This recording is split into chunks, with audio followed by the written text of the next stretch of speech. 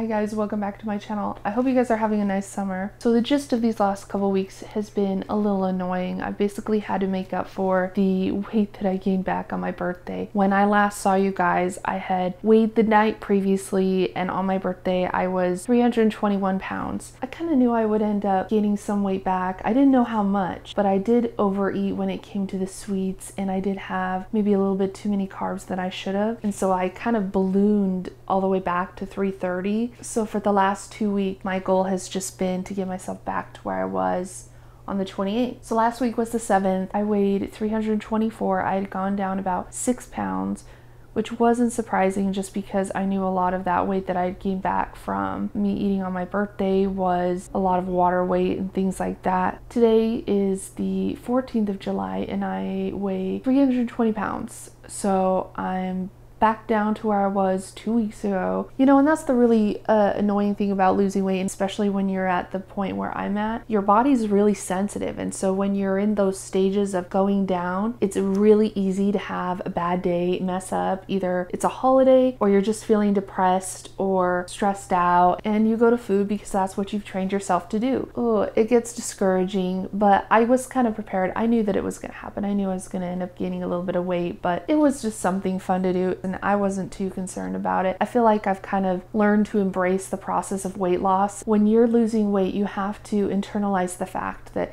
things aren't going to go as fast as you want them to. Life is going to throw hurdles at you. You're going to have instances where it's not always going to work out for your eating plans, where you're going to have weaknesses, where you're going to, you know, fall victim to the same habits that you've been playing out for the last like however many years you've been overweight. I'm just trying to embrace that feeling more and just learning to go with the punches, because I think that's the difference between a diet and an actual lifestyle change. But I'm still really hopeful. I am glad I'm back down to 320. You know, honestly, I'm kind of surprised too, because this last week I didn't really do the best. Like, I make it a goal to fast every other day, and this week I could not fast one day. I would have like, I don't know, I'd get to like 2 or 3 o'clock in the afternoon and I'd just be hungry. So I was like, you know what? I'm just gonna have a small portion of what my family's cooking. And then yesterday was horrible. I was so worried because I should have taken a picture of it because it looked so delicious. But yesterday my sister had made banana bread with chocolate chips and pecans, and it looked so good, and I had been fighting it all day, and I'm like, you know what, I'm just gonna have one. And before I knew it, I had grabbed 2 slices. By the end of the day I had 4 slices. They weren't big slices, but it still made me feel guilty, and I was really worried. But luckily I don't know why, but I didn't end up gaining weight. So between last Wednesday and this Wednesday, I ended up losing 4 pounds. So that's something. I think that's good news. But yeah, the last 2 weeks were just me being depressed again. This stage that I'm at in weight loss is so hard because I've already lost 60 pounds and I'm still really overweight. And you know, if somebody looked at me, they wouldn't think, oh, she's trying to be healthy, oh, she's losing weight. They would think, wow, she's really out of shape. And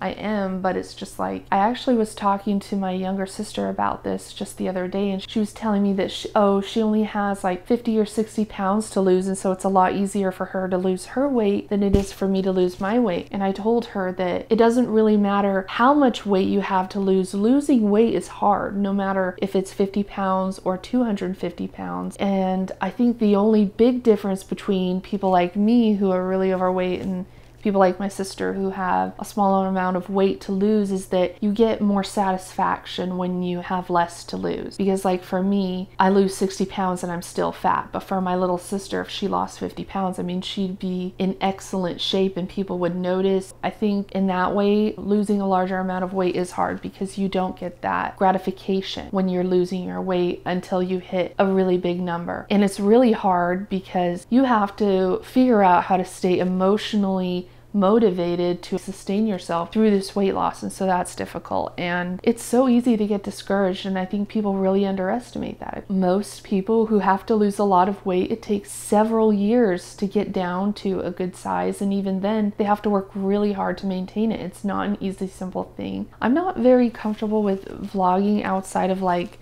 my home unit yet. I need to get better at it. But today we went to Home Depot. It was raining today. It was really nice. It was really refreshing. I live in the Phoenix area in Arizona, and so rain is so rare, and it was so nice to be able to have some cool, refreshing weather. And so we drove off to Home Depot and we got some seeds. We've been talking about planting a little garden, and we want to grow our own herbs and, you know, a few vegetables and stuff. And so next week I'll probably show you guys a little bit of that, because we're going to be using a lot of like our old bottles and stuff, and we're going to recycle them into little plant pots and plant those with my younger siblings. I also want to show you guys one of the main meals that I've been relying on. I don't really change up my meals that much unless I see something that my family has made that seems pretty decent, that isn't super carb heavy. I feel like the second I start overeating, not even overeating, if I just incorporate a decent amount of carbs and sugars at this point in my weight loss, it will stop me from losing any weight. I just will not go down. I won't gain a whole lot of weight as long as I'm careful, but I will not lose weight, and so I have to just really be careful and cut that out. But yeah, nothing too crazy or exciting going on this week. I hope you guys had a nice 4th of July. I can't believe the summer is coming. Like, what, we only have 2 more months and then the summer's over. It's already gone so fast. I can't believe it. Although I'm really looking forward to it, because the summer here in Arizona is so hot. I'm just so ready for the fall when things get cooler. I hope you guys have a really good next week, and don't let the humps bring you down. You know, keep pushing through. Every day you can start fresh. Every day is a new day to start your weight loss and get going. When I look back on how many times I've told myself that, oh, I'll put it off till tomorrow, and looking back, like, I could have already lost my weight by now if I would have just started that day, slowly incorporate better decisions in my life. I would have already lost most of my weight. I would have been in a way better weight right now. So just keep chugging along. It is hard. It is not easy, but you can do it. If I can do it, you can do it, because I feel like I've had the worst self-esteem and the worst luck. So anyway, I hope all of you out there are doing well, and I'll see you next Wednesday.